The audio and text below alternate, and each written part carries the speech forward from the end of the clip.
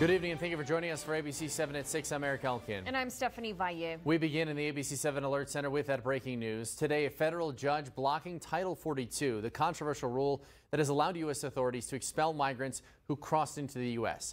While the rule was drafted by the Trump administration during the COVID-19 pandemic, the Biden administration has relied heavily on it to manage the increase of migrants at the border. District Judge Emmett Sullivan in Washington, D.C. found the Title 42 order to be, quote, arbitrary and capricious and in violation of the Administrative Procedure Act. The ruling comes as hundreds of migrants, primarily from Venezuela, are south of the border waiting to come into the U.S. We're keeping an eye on what is taking place just across the border. ABC 7's Heriberto Perez is live from the U.S.-Mexico border in Juarez to tell us more about how the migrants there are reacting to the news.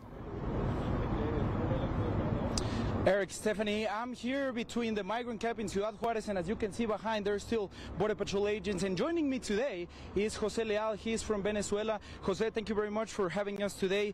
Well, now that the U.S. federal judge blocked Title 42, what were your first thoughts? ¿Qué pensaste cuando el juez federal de Estados Unidos bloqueó el título 42? Bueno, en realidad me alegré mucho porque en realidad tenemos una esperanza, pues. Tenemos una esperanza de que el presidente Biden se manifieste y nos dé la luz verde, porque en realidad muchos de los que estamos aquí queremos pasar correctamente, no queremos pasar por encima de nadie ni nada, sino que nos den la luz verde para pasar hacia los Estados Unidos. And guys, Jose is telling me right now that they still have hope to cross. They want to cross the correct way to the U.S. They still hope that President Biden might give them a chance. Jose, now with this, have you thought about crossing to the U.S. as for now? ¿Has pensado en cruzar a los Estados Unidos cuando anunciaron esto?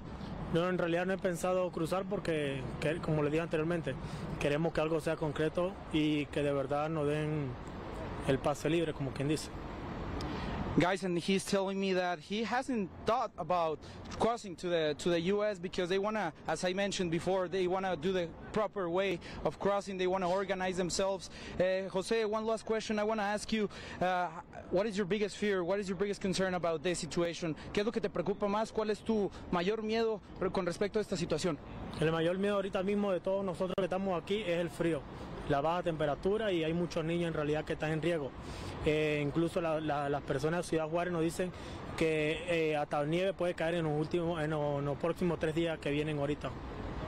Okay, and Jose is telling me, guys, lastly, that their biggest concern here is the cold temperatures. They have children here, they have women, and of course, because of the Juarez city told them that it might snow in the next couple of days. We'll continue updating you as this situation develops on both sides of the border, but for right now, reporting from Ciudad Juarez, Heriberto Perez, ABC 7. Yeah, low temperatures overnight, Eddie, dipping down into the 30s. We'll have more on the forecast with Doppler Dave in just a moment, but first, lawmakers have also shared their thoughts on the court's decision to block Title 42. El Paso Congresswoman Veronica Escobar issuing a statement saying in part, quote, the only way to reform what's happening at the border is to create a system where there truly are legal pathways, and only Congress can do that.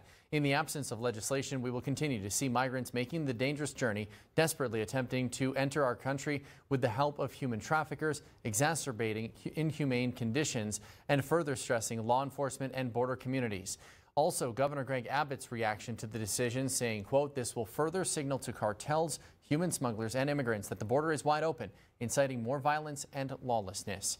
ABC 7 has reached out to Border Patrol to learn more about how the decision will affect their response, and we did not hear back yet in time for this newscast. But Stephanie, this is all such a fluid situation.